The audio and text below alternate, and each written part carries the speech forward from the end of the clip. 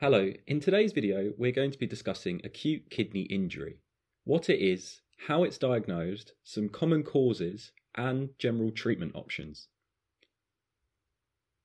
Acute kidney injury is a reduction of renal function following an insult to the kidney.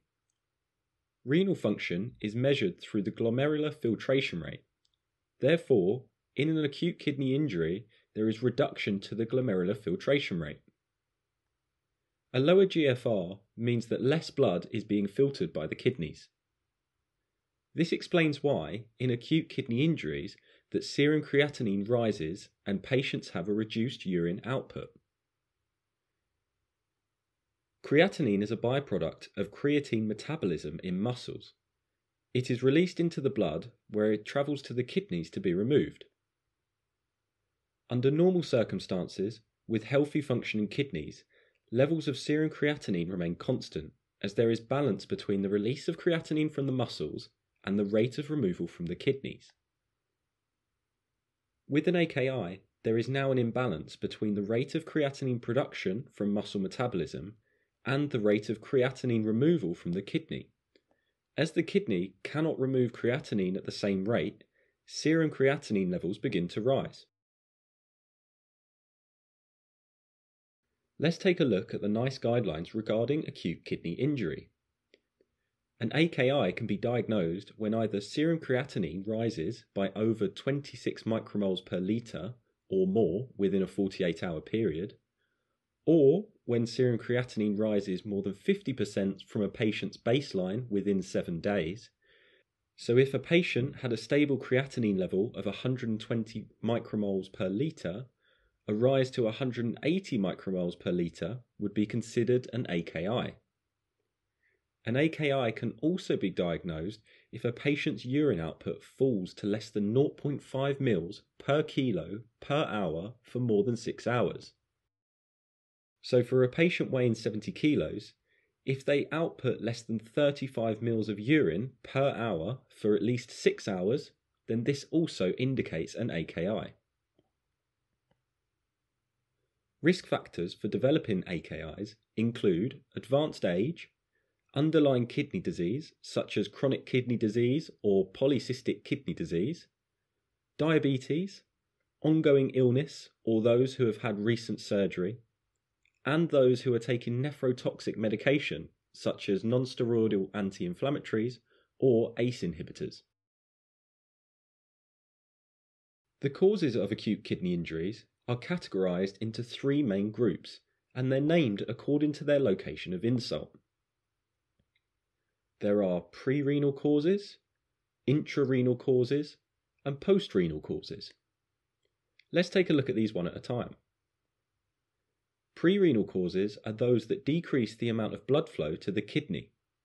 If less blood reaches the kidneys, then glomerular filtration rate will fall, as there's less blood available to be filtered by the kidneys.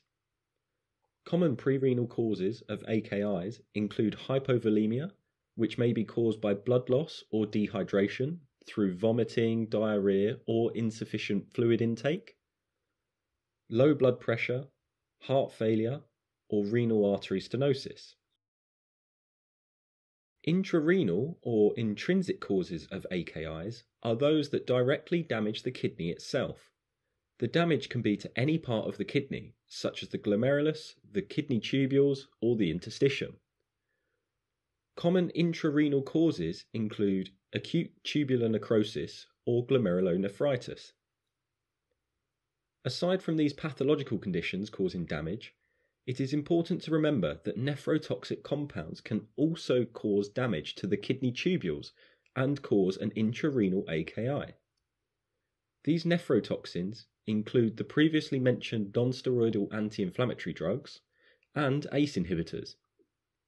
It's also important to remember that iodinated contrast, which is the contrast used for patients having a CT, is also nephrotoxic.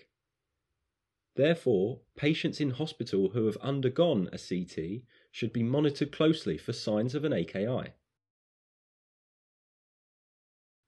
Post-renal acute kidney injury is a result of pathology downstream from the kidneys.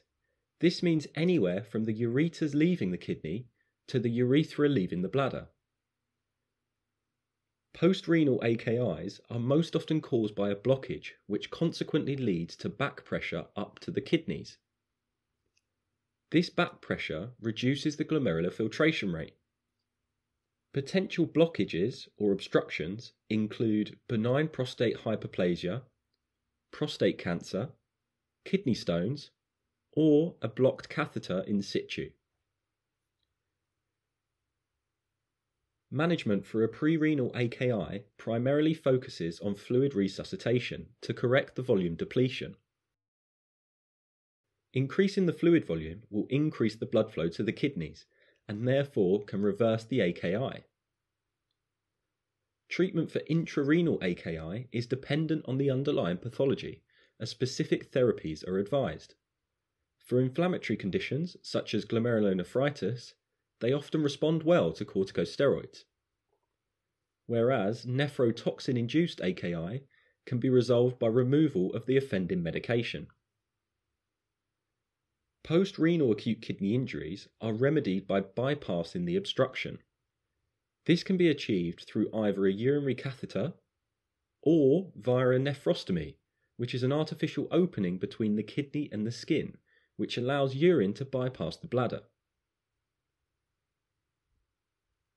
Thanks very much for watching. If you're interested in finding out more about the kidney, then please do watch my other videos.